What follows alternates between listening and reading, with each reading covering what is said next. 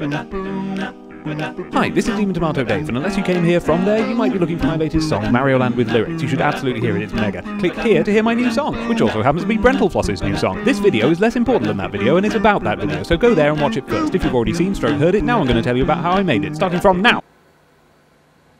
Welcome, and into the centre of my Super Mario adventure.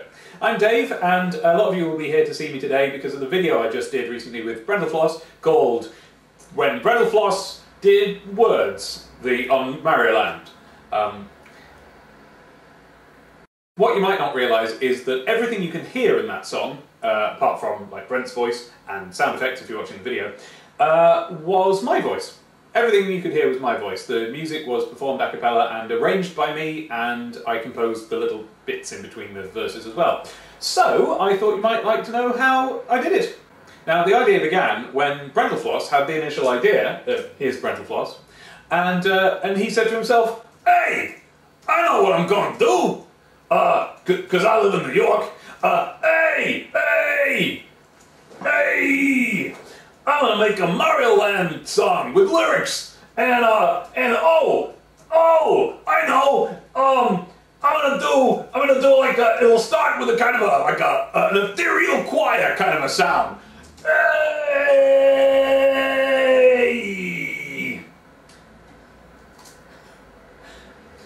So Brent had this idea to make a Mario Land song, and he wanted to do a kind of an ethereal choir, dreamlike, slowed down intro to it. And he must have thought to himself, hey, hey, I reckon I know how to do just that thing that I just thought of, because I'm from Texas originally, y'all. I reckon I know how to do that. I'll do that cappella. In fact, I know. I'll go to Demon Tomato Dave, y'all, and I'll get him to do it. And I think that he probably heard me doing things like this.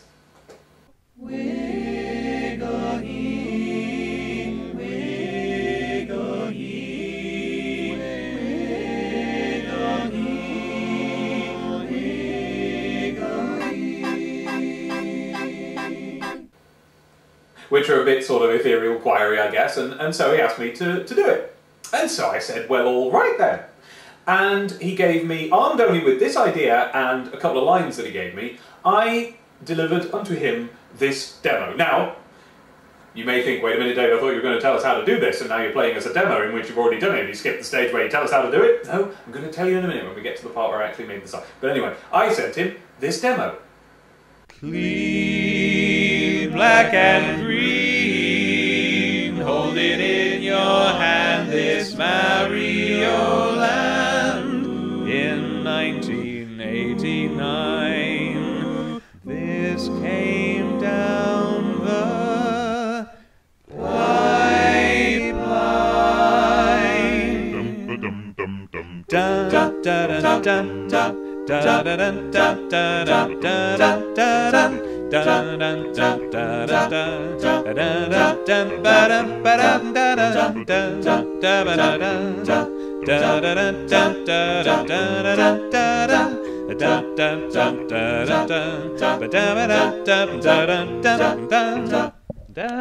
Now you might have noticed that in that demo it's a different chord sequence than the one we ended up using.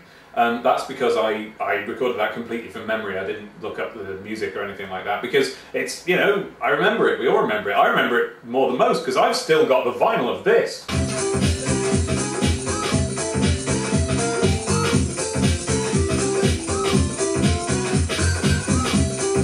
This charted in the UK, it got to number 8.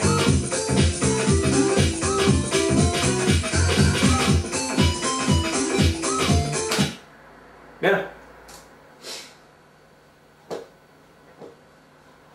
Hey. And then we started the lyrics writing process. And what we did there was, he basically first of all said, well, I'll tell you what, just to get the feel of what you'd like to do, you write some words, and then I'll see what you come up with. And in fact, it turned out to be, yeah, we absolutely had to do that. Because what I wrote turned out to be nothing like what he was expecting. Picture the scene. It's a weekend and you're not yet 13. Plug in a switch on and blow. Mushroom Kingdom, months ago. Victory's in sight. But there's a dreadful sense that something's not quite right. Hey kids, get in the car. It's time to visit Grandma. Cue sulks and yelling. Poor Grandma catches the fallout. And so Nintendo stepped in and sorted it all out. Finally you can take him in the car to visit your nan, in bed or on the go. We're still playing Mario.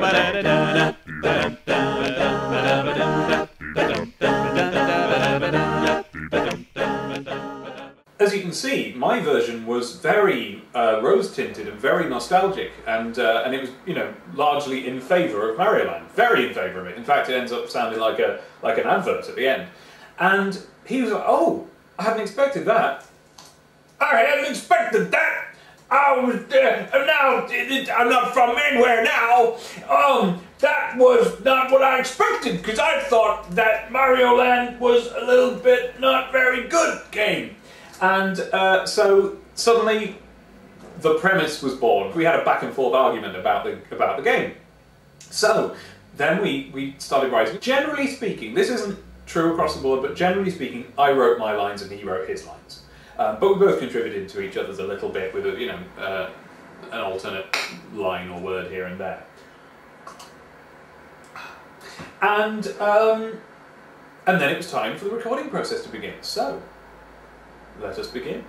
Here's how to do it. Right, here we are in front of the computer then. I'm using Reaper here on a PC. If you've got a Mac, you can use GarageBand. For our purposes, they do precisely the same thing. Now, down here, I've got a little beats per minute counter, which you can tap with your mouse and tell it what rhythm you want, and that'll give you a little metronome like this. Like this. Okay? So I can now use that to, you know, to keep the time, basically. So I've created a track up here, and I'm just going to record. Now, the first track that you record always sounds boring. Resist the temptation to just sing what you want. You've got to have a game plan, and you've got to have an idea in your head as to how you're going to build up the eventual chords that you're going to use. Here's how I'm going to do it. Dum-na, ba-da, dum-na, ba-da, dum-na, ba-da, da-da, dum-na, ba-da, dum-na, ba-da, dum-na, ba-da, da-da. Okay, pretty simple, pretty boring, but we're going to build it up into something a bit more interesting.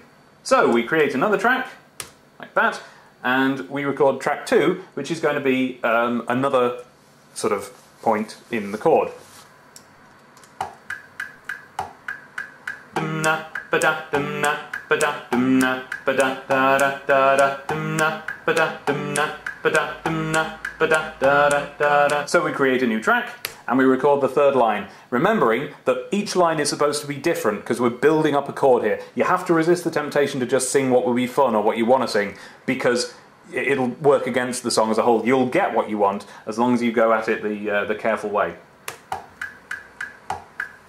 Dum-na, ba-da, dum-na, ba-da, dum-na, ba-da, da-da, da-da, dum-na, ba-da, dum-na, ba-da, dum-na, ba-da, da-da, da-da. And we're going to make a fourth track, and this time it's going to be quite a high one. Dum-na, ba-da, dum-na, ba-da, dum-na, ba-da, da-da, da-da, dum-na, ba-da, dum-na, ba-da, dum-na, ba-da, da-da, da-da. Now, as you can see, the higher notes come less naturally to me, and I have to sometimes record a couple of times to make sure I get it right. Okay, so, but anyway, we've built up this.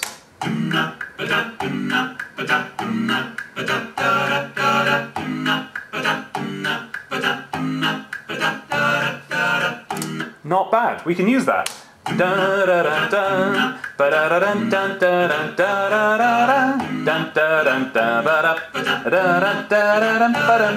So, now we need a bass line, and you can get away with something very simple for Mario Land. You can get away with something like bum bum bum bum bum bum bum bum bum bum bum bum bum bum bum bum bum bum like that.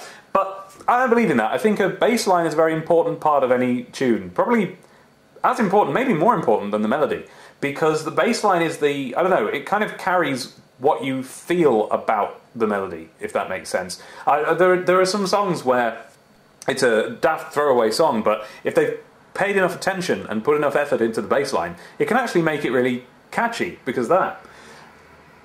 And that's what I'm going to do here. So instead of bum, bum, bum, this is what I decided to go with. Do-dap, do-dap, da-do-dap, do-dap, da-do-dap, do-dap, da-do-dap, do-dap, do-dap, do-dap, da-do-dap, do-dap, da-do-dap, do-dap, do-do-do, bow, bow. As you can tell, this is a very, very rough cut of the song now. Turn off the click track.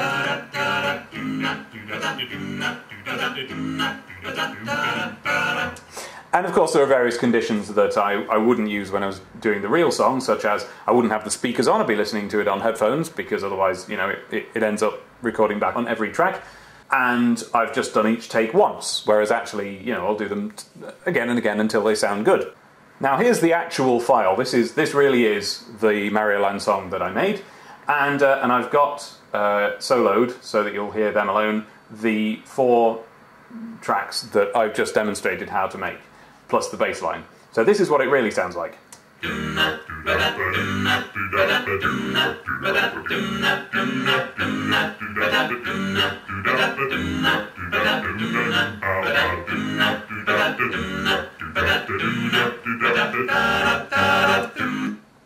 And as you may have been able to hear there, the bass line is actually slowed down, just because I found it more effective that way. And all together, it sounds like this.